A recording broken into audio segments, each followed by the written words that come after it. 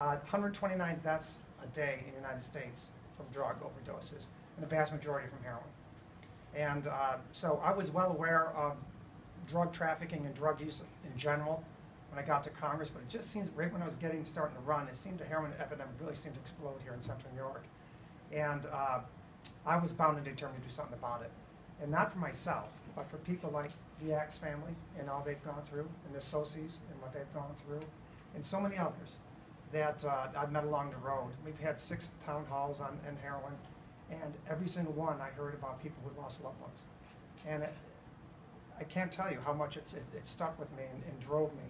So yesterday I was very proud when Kevin McCarthy, in front of all these congressmen there to sign the bill, the opioid act, he singled me out to say that I've been going at this since before I got there. And that was a polite way of saying I bugged the hell out of him for 2 years, and I did. And I didn't do it for me.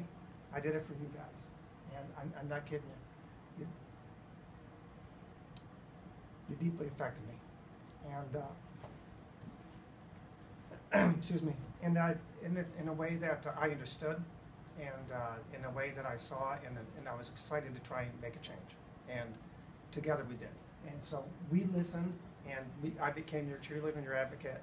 And together with many others in Congress, we passed a bill that's going to do many things, from going after drug kingpins to having more dollars for prevention on the street, to changing the way that opioid prescriptions perhaps are going to be prescribed going forward, and the amounts that are going to be prescribed, having guidelines through the Center for Disease Control, many other things I'll talk about.